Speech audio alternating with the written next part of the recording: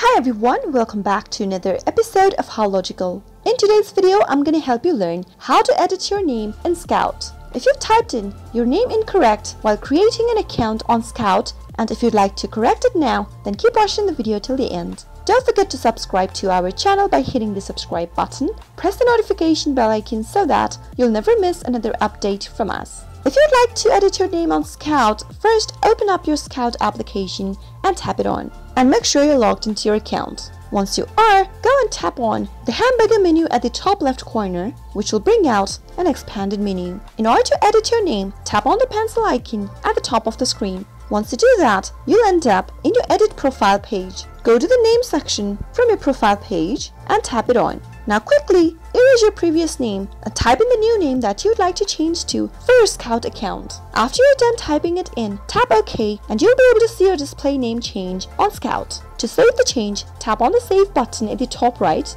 and that way you'll be able to change your name on Skout quick and easy. I hope you found the video to be helpful. If you did, go ahead and give us a thumbs up. Comment down below in the comment box if you have a question or a feedback for us. I'll soon be back with more tutorial episodes. Goodbye till then.